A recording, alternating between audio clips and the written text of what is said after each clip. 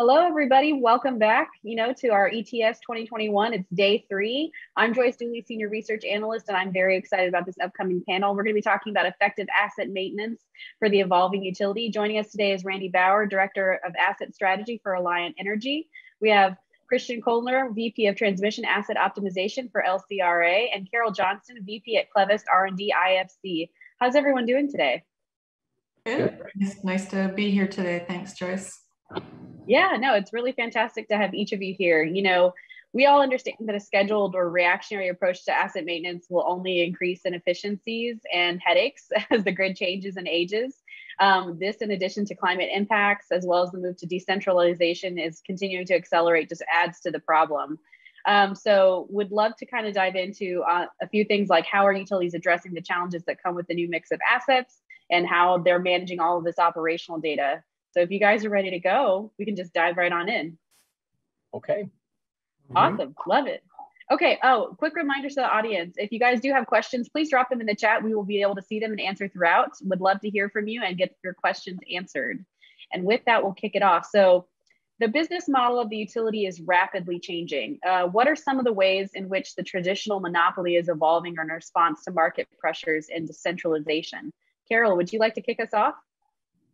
Sure, thanks, Joyce. And that's kind of a meaty question, isn't it? But in my perspective, looking at this, I think we're seeing a lot of new players coming into what's traditionally been a utility space. And the most recent example I've seen in the news is Tesla's recent application to the PUC to become an energy retailer in Texas. And while they're certainly one of the better known names in the energy storage solution space, they're certainly not the only ones that are looking at making an entry into that traditional utility space. And if we look at the other end of the scale, though, I think a lot of utilities are starting to expand their traditional and primarily regulated business models to look at launching, largely unregulated home service divisions, for example. I've seen utilities offering everything from heating and cooling, water heater, solar lease and purchase programs, as well as service plans. So ongoing services to those customers that have those sustainable and additional assets behind the meter. So leveraging the utilities, large and experienced workforce to offer those new services to consumers. So we're seeing a blend or a blurring of the lines between the traditional utility business model and some of the new consumer activities that are happening in the marketplace. Thank you, Carol. Chris, do you have anything to add? Yeah, no, certainly a lot of new entrants. Tesla's a great example. LCRA is based in Austin, Texas, and so they're new to the neighborhood, new in our backyard, a customer of ours, and so yeah, very kind of front and center in the industry and the local scene, I guess. And so yeah, lots of new and different things. I just want to mention also, I feel at the same time, a lot of asset maintenance is kind of very fundamental, very core to what you do. If you don't have that as a utility, everything else kind of falls apart. I think of it sometimes as blocking and tackling. If you don't have that as kind of your bedrock foundation, it's hard to be safe, efficient, reliable, and compliant. It has so many hooks into so many different things that make a utility go and are kind of core values for probably a lot of utilities out there. That you've got to get it right, and there's low-hanging fruit, high-hanging fruit. There's ways to do that. There's challenges. I'm sure we'll get into some of that. But asset maintenance, man, you really got to get a handle on it, or else everything else just almost doesn't matter in some ways. Good point. Thank you, Randy. Yeah, about the only thing I have to add is Iowa is a little bit different than Texas in that we continue to be a regulated state, so we don't have energy marketers in the sense of what Texas does, but we are seeing a lot of customers putting solar behind the meter, and so we've developed net metering rates and things like that, and so those become some challenges in terms of circuit loading, transmission facilities investment, things like that to accommodate some of that. So it does represent some challenge. And I think the other thing we're going to be interested in is FERC Order 2222, which allows customer-owned DER to maybe be aggregated into the marketplace, and what does that look like, and what kind of challenges is that going to ultimately prove to provide to utilities? Definitely a good point with that. Thank you. So what role does asset management play in grid modernization efforts, and what is the cost to utilities that don't keep pace? Randy, do you want to take that one? Yeah, so from a perspective of an investor-owned utility, we're under incredible cost pressure right now. You know, we genuinely have a competition in the marketplace, and customers can put in their own DER and rely upon us for backup.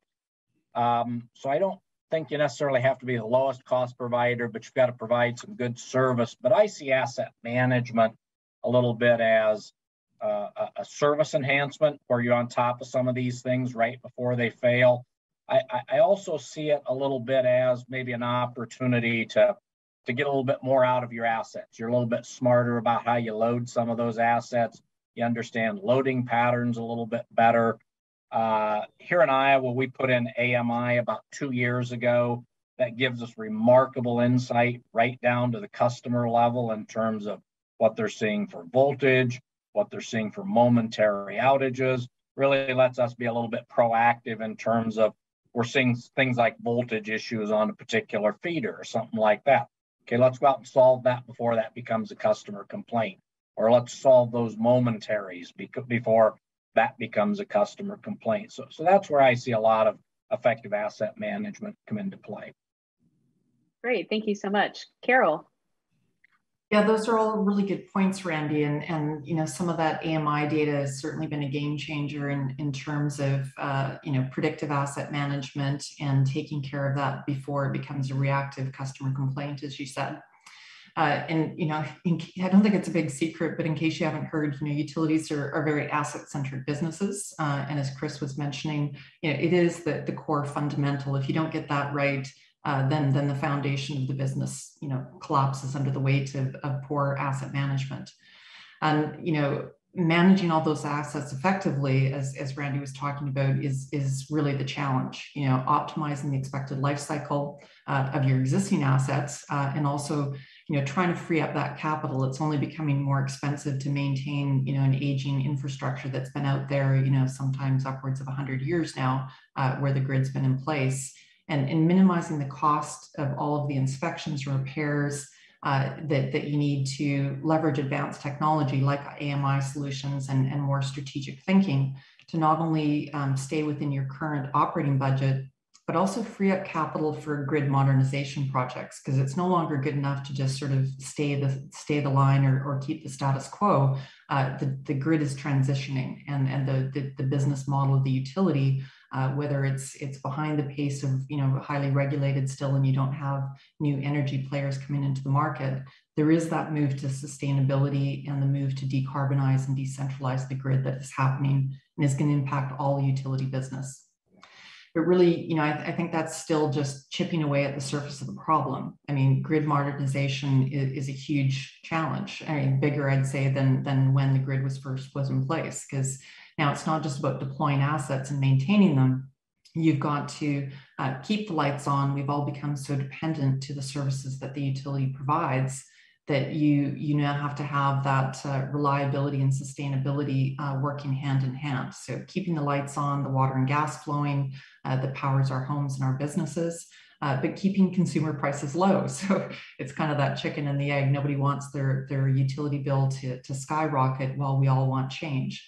So the utility is now being pressured on both fronts to improve reliability, make the transition, while also, in a lot of cases, setting more aggressive carbon reduction targets than I've even seen the states or the provinces here in Canada set. So they're really leading the change, if you will, and adapting to new market entrants that I was mentioning earlier with the Tesla example. I mean, how hard could it be, right? It all sounds pretty simple to change and adapt to all of that.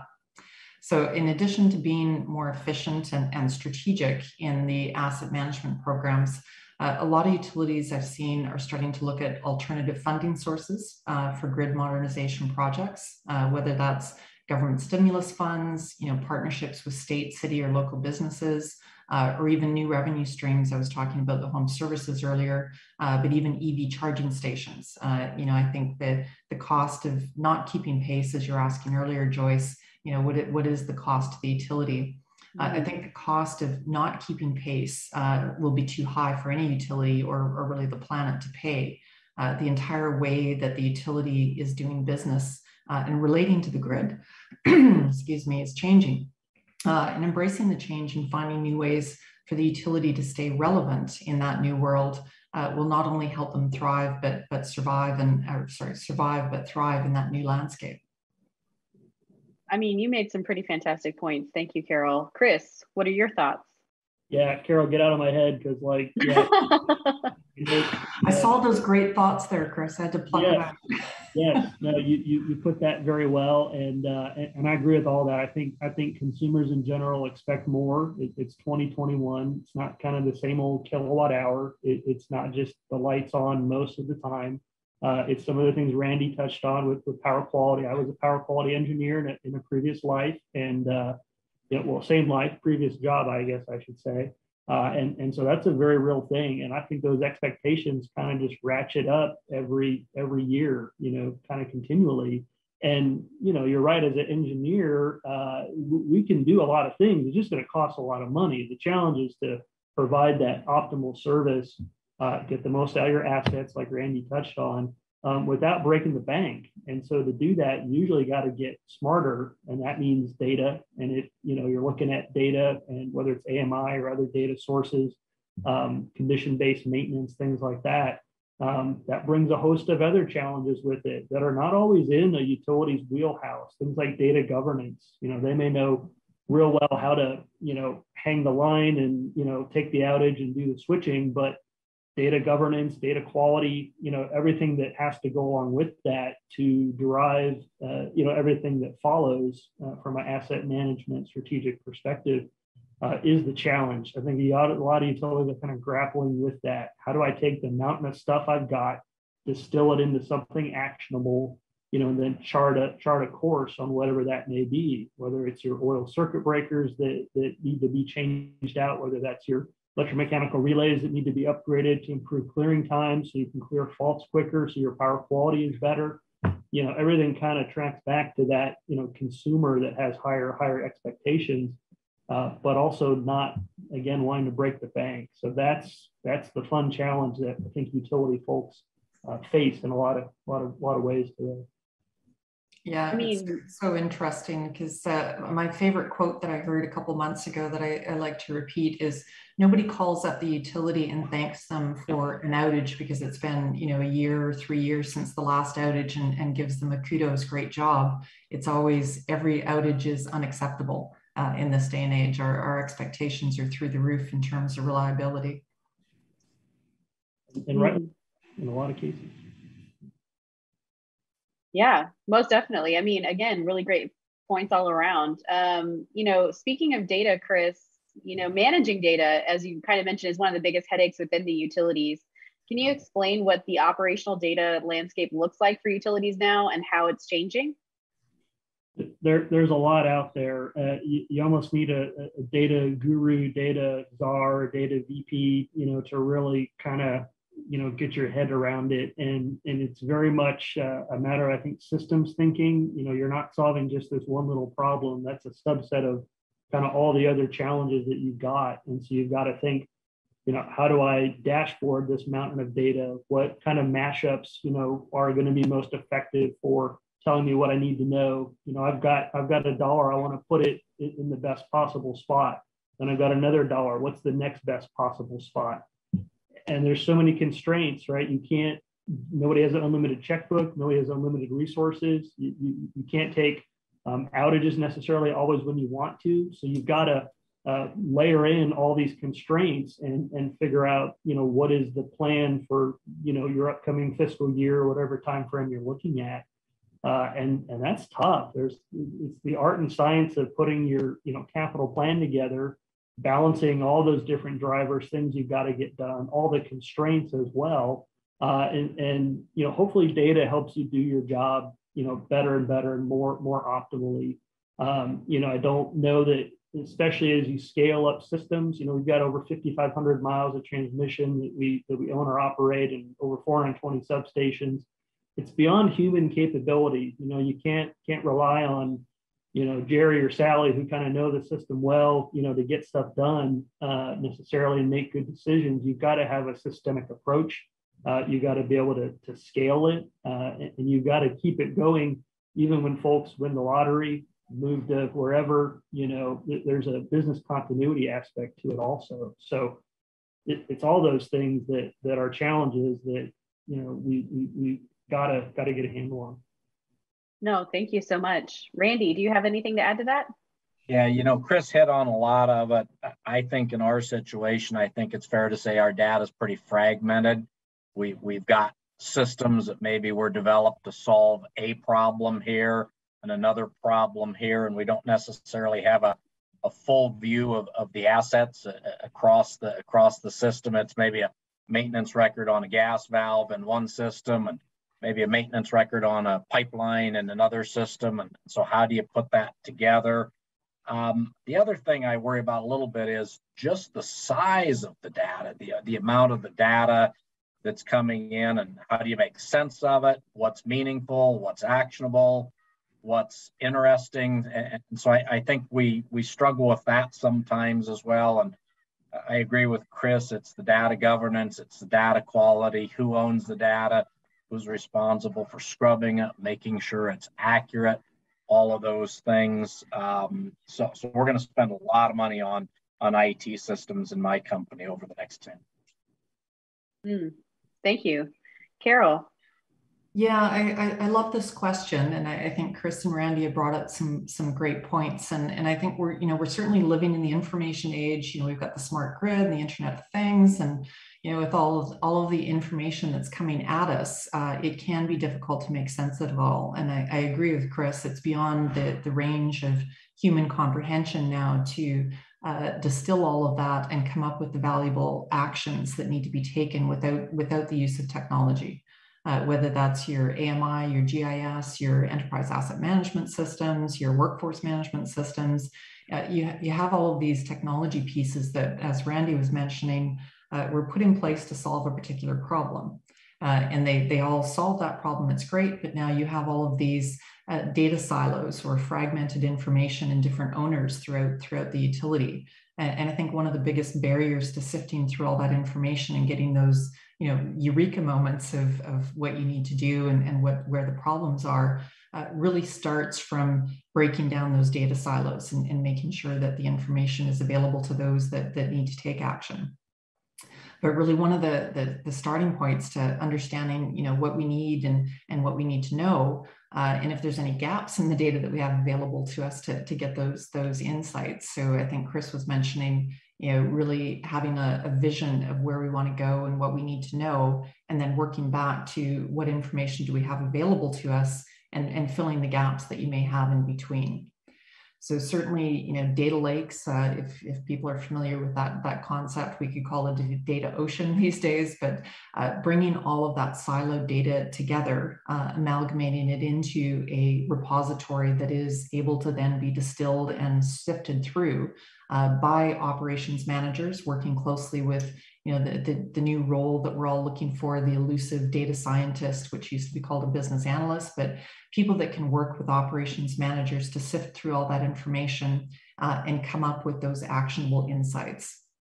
But I think going hand in hand with that, you also have to target those data gaps that I mentioned earlier, and having a plan on how you want to capture the data that you're missing to come up with that big picture, both efficiently and cost effectively.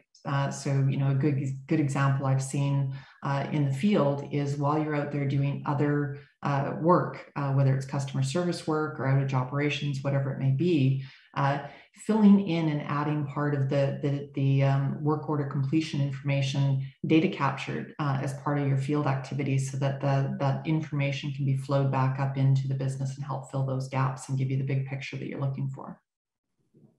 Awesomeness. Yeah.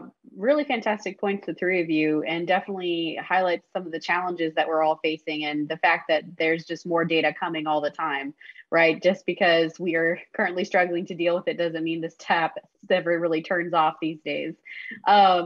Carol, speaking of some of these emerging technologies or the use of technology, we did get an audience question.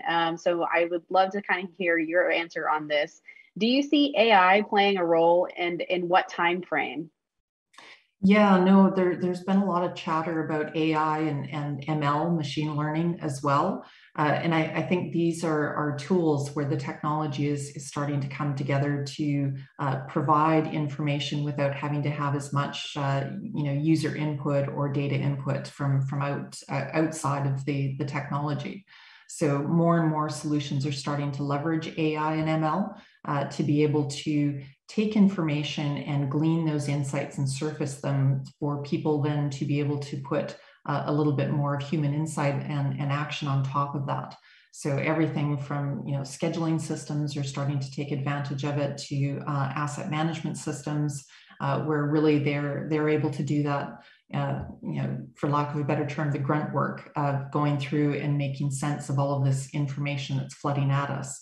So I think technology is definitely getting smarter, and it needs to get smarter still to keep pace with the rapid changes that we're going through, which are only going to accelerate as technology and climate change and everything else comes at us. So we really need technology to evolve, and hopefully not into the Skynet of the world and take over the world kind of concept, but you need technology to evolve and get smarter to help us get a handle on the complexity of the business that we're working in today.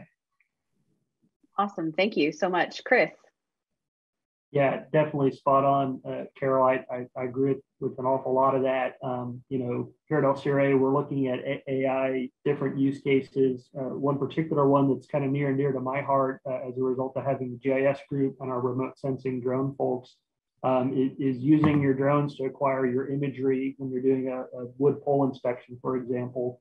That way you can fly a line, so to speak, maybe get away from climbing every structure if it's not necessary, bring back data that is then captured and available for different experts to look at, different SMEs to review from a vulnerability analysis, engineering loading analysis. On your drones, you can capture visual imagery, you can hit infrared as well. If you're looking at that, you can do a LiDAR point cloud and bring so much information back. And again, that's that mountain data we've been talking about. You got to have a place to put all those bits and bytes and figure out how it flows and manages. But that's hugely beneficial if you can, fly the line. Now you're safer and more efficient, not going up and down, maybe not every pole, maybe only every third pole or fifth pole or some subset of everything that you're looking at. And you've got something that, ideally in a more perfect world, an AI can look through and dish up, here's the 100 things out of the 500,000 that we think, need to be looked at in more detail. Then you winnow it down to the 50 that, require some sort of improvement. Again, back to reliability and power quality and all those things. That's the end game, really. In this. But yeah, I think that's just one AI ML type use case that I know I'm really excited about. There's a ton of other use cases, I think, in that regard across the whole utility space, operational data, event data, and very rich field. It's almost more a matter of what do we want to focus on? What do we want to do first? What's that maybe low-hanging fruit use case that we can use to kind of get our feet wet and kind of figure out the ropes, and then go to some higher hanging fruit is kind of how I think about it. Yeah, no, that's fascinating, Chris. And I've seen utilities use image recognition and AI for even installations in the field. So if you've got contractors or your own workers out there doing repairs or new implementations, being able to take an image and compare that against a gold standard of a good job and recognize artificially, with artificial intelligence, if there's any issues before they leave the site.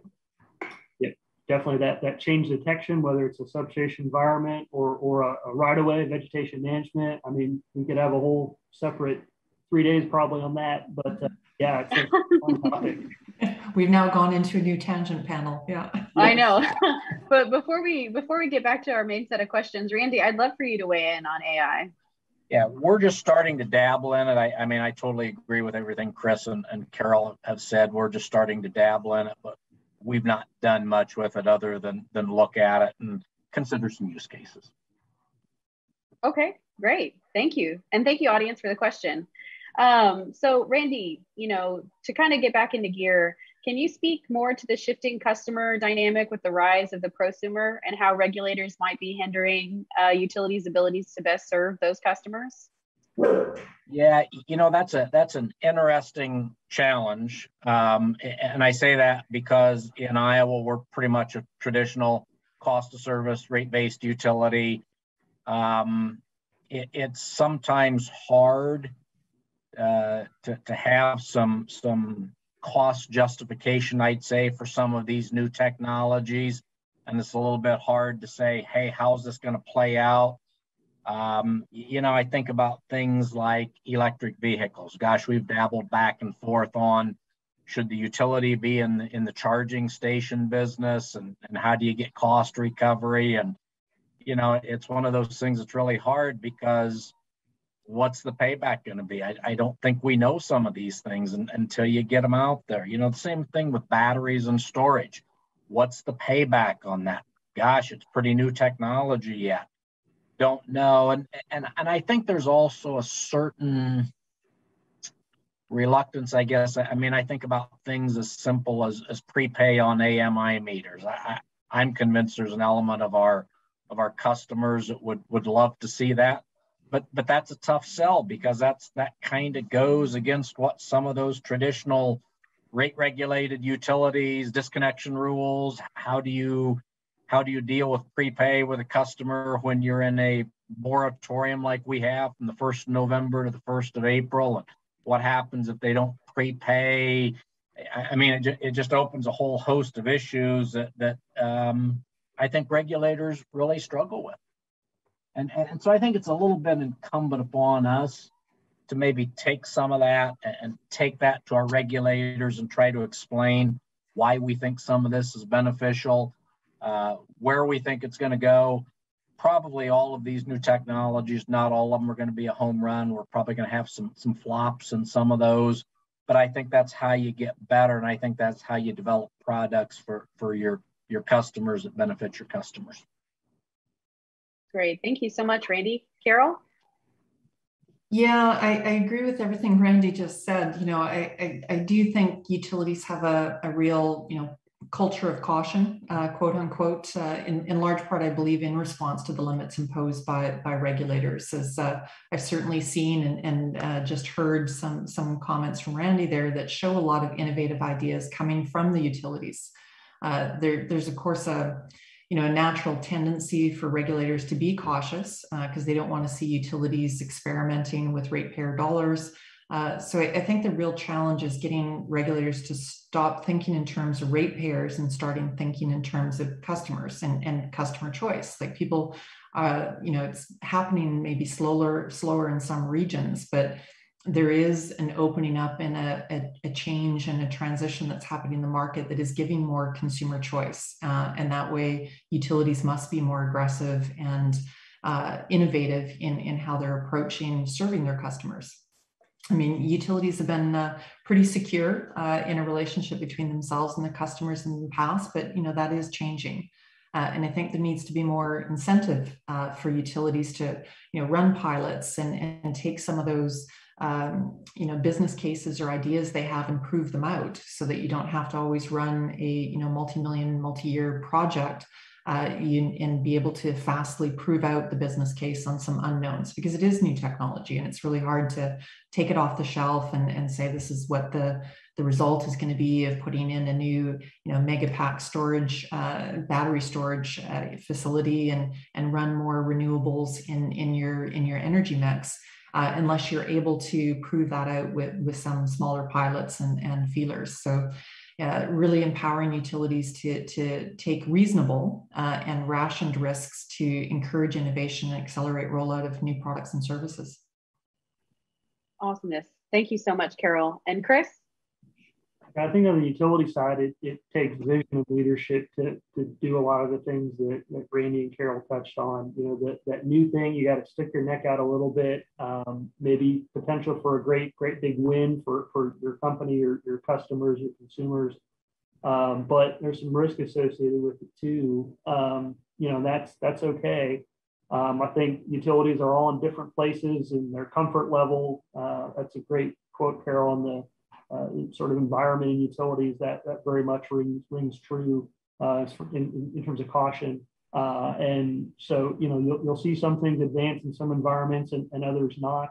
And that's fine. It's just a big melting pot generally. You know, what I know though is physics and science is kind of undefeated. So kind of whatever the best solution is going to be is eventually going to get there. It may be a matter of time for cost to land where it needs to, for business cases to kind of money out, for the ROI, the net PVs to fall into place. But they will eventually. And so you need to be thinking about those things.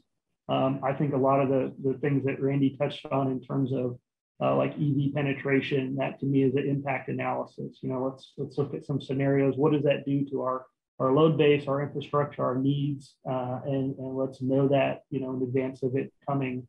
The other thing I think about is new technology often takes new rules. You know, okay, it's a new widget, a new black box. It does X and outputs Y. And, you know, how does this live in our regulatory kind of framework that is already there and is existing?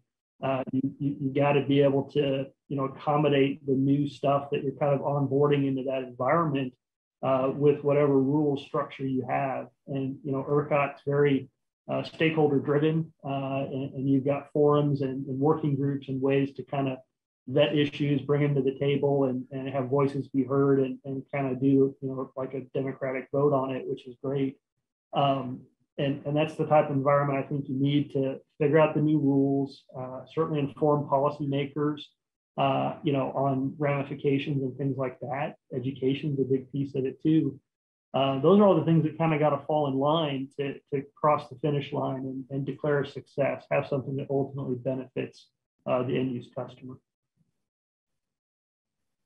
Excellent, thank you. And then, you know, Chris, I would love it if you would kind of tackle our last question first, which is, what opportunities exist, right? We've talked about the challenges, we've talked about some of the barriers, we've talked about these different elements, but what are some of the real opportunities in this climate, and how best can utilities take advantage of the time that they have now?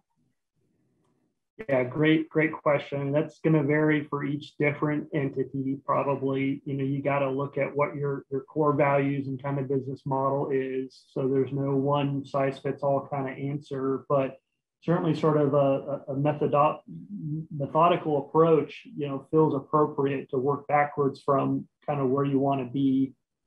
You know, make sure at LCRA we always talk about what's the why, like what's my motivation, what am I doing this for? Let's make sure we get that good. If you've got that good, everything tends to fall into place. You know, what we're seeing more and more in the Austin area, Central Texas area, really growing and booming. Talked about Tesla coming in, other economic development opportunities.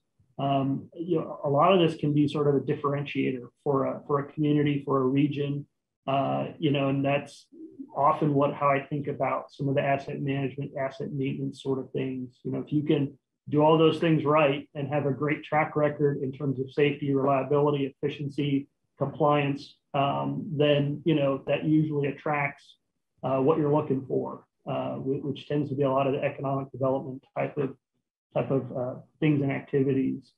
So that to me is a huge opportunity. And then, you know, I think back to the use case I mentioned on the AI and the remote sensing and drones. I'm always looking for ways to make the workforce safer. You know, if we can decrease the number of truck rolls, make a truck roll more efficient. I think Carol touched on that. When they're out there, have a mobility solution to make the most of that, you know, 100-mile trip to a substation in West Texas or whatever.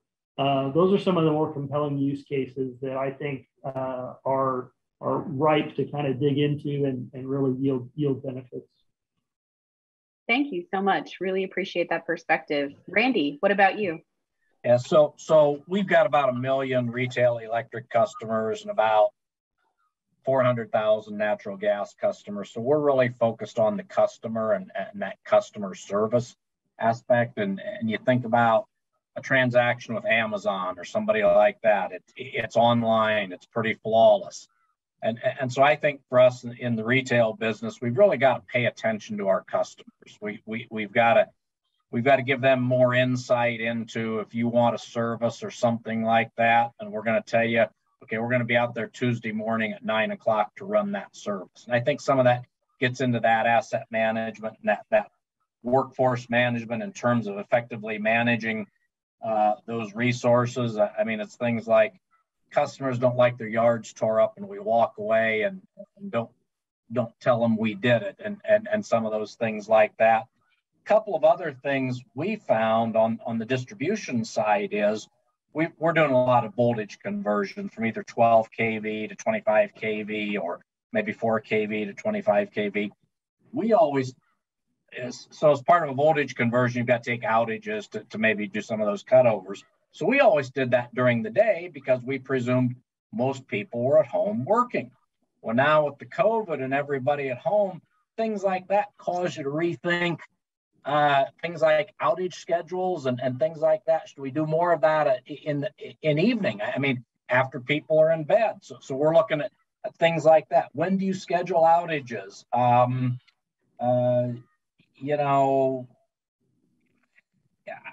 I think it is, we don't necessarily have to be the low cost leader, but we've got to differentiate ourselves with service. And we can't be an incredibly high cost provider. It is really what I think is going to help take care of our customers, at least for those of us in the retail side. Great. Thank you, Randy. Very good perspective and a lot of really great insights. Carol, would you please close us out? Certainly. It's hard to top both Chris and Randy there in terms of, where they see the opportunities sitting for the utilities. But, I do think there's a whole range of new business opportunities that are emerging. So every time you have a challenge, you have an opportunity on the other side of that challenge to balance the scales if you're lucky. So I really think with the shift to sustainability, there is new opportunities that are emerging. I mentioned home services earlier, but with the drive to electrification of the utility's own fleet or getting into the EV infrastructure business, whether it's rolling out charging stations for the city or what have you, or even their own EV infrastructure that's mainly idle during the day when they're out doing services, making that available and to the consumers to use for a fee as it goes through. I know BC Hydro here in Vancouver, where I'm based out of, has done that. So there's a flow network throughout the city that we can all take advantage of. Plus it's in place for Hydro to charge their electric fleet. And I think taking advantage of public funds that are coming out. So Biden's just announced, the stimulus fund and the infrastructure bill. There's a lot of money that will become available that will allow utilities to take advantage of some of that public funding to hasten their move to sustainability and the digital transformation. Well, thank you so much, all of you. I think this was a really excellent discussion. I think we got into some nitty-gritty details about asset maintenance and management, as well as operational data challenges and the opportunities that exist, as well as the shifting dynamics that we're all seeing across multiple facets of the industry. So thank you so much for your time today. Coming up next is going to be All Thrust and No Vector.